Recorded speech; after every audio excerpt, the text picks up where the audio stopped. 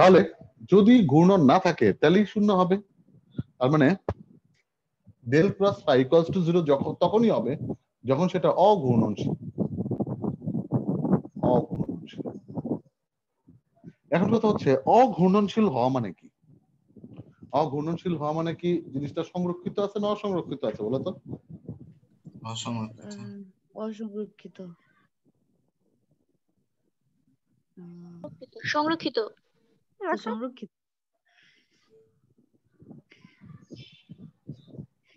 কোনটা ধরবো? সংরক্ষিত ধরবো না অসংরক্ষিত ধরবো? সংরক্ষিত। সংরক্ষিত কিভাবে থাকে আর অসংরক্ষিত কিভাবে থাকে বলো তো? অর্ধ সংরক্ষিত। অর্ধ সংরক্ষিত। আচ্ছা, গুড। একটা জিনিস সংরক্ষণশীল হওয়া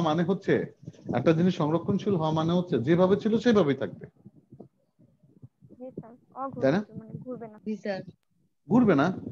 যদি না ঘুরে তার পজিশনে কোনো পরিবর্তন হবে না। তার পজিশনে যদি পরিবর্তন না হয় তাহলে ডেফিনেটলি সেটা কি হবে? সংরক্ষণশীল হবে। তাহলে কার্ল দুইটা জিনিস নির্দেশ করে, একটা ঘূর্ণনশীলতা আর একটা হচ্ছে সংরক্ষণশীলতা। ঠিক একই রকম ভাবে del cross phi is not equals to যদি 0 হয় তাহলে কি হবে? ঘূর্ণনশীল হবে। ঘূর্ণনশীল হবে। তাহলে ঘূর্ণনশীল হলে পরে অসংরক্ষণশীল, তাই না? ঘূর্ণনশীল হওয়া মানে হচ্ছে সেটা অসংরক্ষণশীল। এটাই হচ্ছে কার্লের ডেফিনিশন। স্যার মাইনাস হতে পারে কি? হ্যাঁ হ্যাঁ, মাইনাস হতে পারে কি এটা? কার্ল স্যার 0, জি স্যার 0 না হয়ে যদি মাইনাস হয় তাহলে কি হবে স্যার? হ্যাঁ, ওই যে ক্লকওয়াইজ অ্যান্টি ক্লকওয়াইজ, সেটা ক্লকওয়াইজ হইলে পরে আমরা সেটাকে নেগেটিভ ধরি, অ্যান্টি ক্লকওয়াইজ হইলে পরে সেটাকে আমরা পজিটিভ ধরি, সেটা পরে ব্যাপার, সেটা তোমাদের লেভেলে আলোচনা নাই, ঠিক আছে?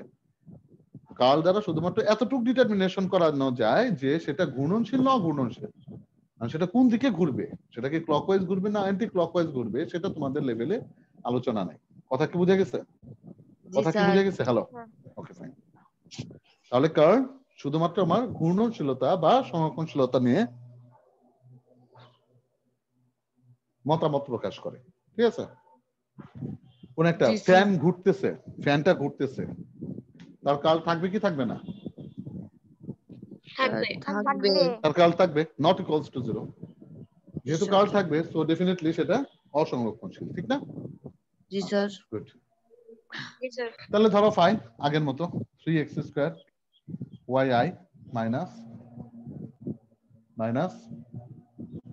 y cube z j plus z x square k, এটা কার্ল বের করতে বলছে তোমাকে, ঠিক আছে? তাহলে ডেল ক্রস ফাই যদি হয় সমান সমান i j k যদি হয়, i হচ্ছে প্রথমে কি ডেল, ডেলেরটা আগে বসবে, del del x del del y এবং ডেল ডেল z। ফাই কত? 3x square y minus y square z plus zx square. ওকে ওকে, তাহলে এখান থেকে আমরা কি লিখতে পারি? এখান থেকে আমরা লিখতে পারি i, তাহলে del del y of zx square minus del del z of minus y square z minus j, যখন আমরা j নিব তখন এটার উপরে একটা বাদ, তার মানে del del x of zx square, del del x of zx square minus del del z of 3x square y plus k del del x of minus y square z del del x of minus y square z minus del del y of 3x square y। এখান থেকে আমরা কি লিখতে পারি? i, এখান থেকে আমরা লিখতে পারি i del del y of zx square 0 minus del del z of minus y square, minus হচ্ছে plus y square R del del z of z তার মানে হচ্ছে 1। লেখা যায় না? হ্যালো হ্যালো, জি স্যার। Okay fine. তাহলে এরপরে মাইনাস জে কত? Del del x of Z x square, তার মানে হচ্ছে জেড আর এক্স স্কয়ার হচ্ছে 2x minus del del Z of 3x square Y, এখানে জেড নাই তার মানে 0 প্লাস কে কি হবে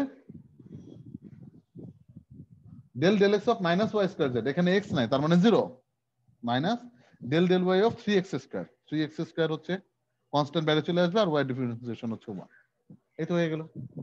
তো ফাইনালি আমরা কি পাচ্ছি? ফাইনালি আমরা পাচ্ছি Y square I plus 2xz J minus minus 2xz J plus sorry minus 3x square কে। লেখা যায় কি যায় না? স্যার লেখা যায় কি যায় না? লেখা যায়? যায়। জি স্যার। Okay fine. তাহলে এখান থেকে যদি তোমাকে বলে ডেল ক্রস ফাই 1 1 1 বিন্দুতে ডেল ক্রস ফাই বের করো, তাহলে কত আসবে? i minus 2j minus 3k। এখন যদি তোমাকে বলে 1 1 1 বিন্দুতে ডেল ফাই এর মান বের করো,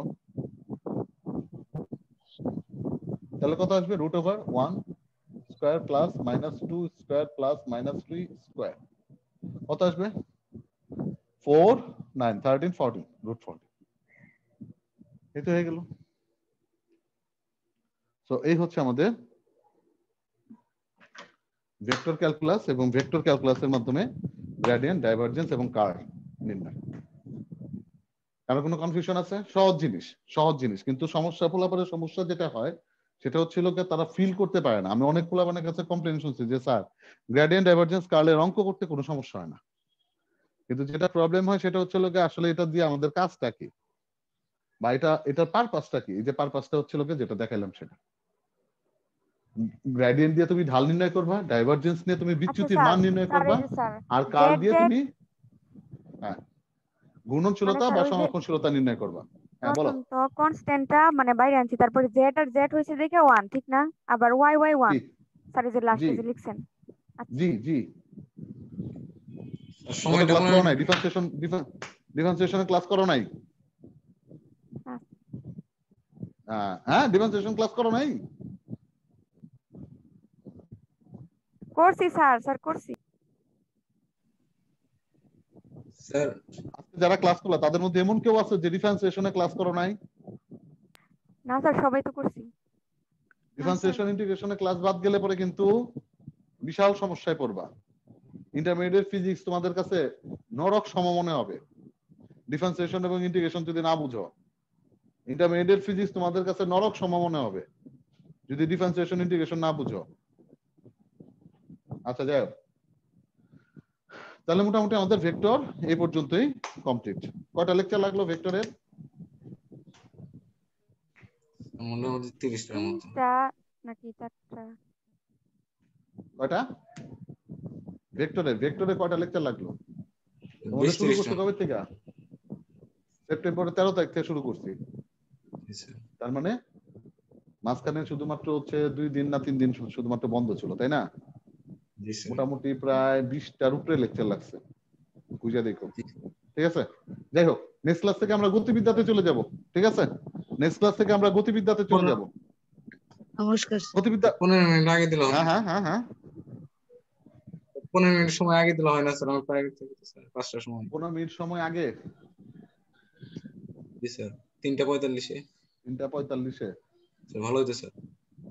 আচ্ছা নেক্সট ক্লাস আলাপ করবো নি, ঠিক আছে? এখন ক্লাস আছে তো প্রাইভেট আছে, নেক্সট ক্লাস আলাপ করবো। নমস্কার স্যার। ওকে বাই, নমস্কার। আসসালামু আলাইকুম।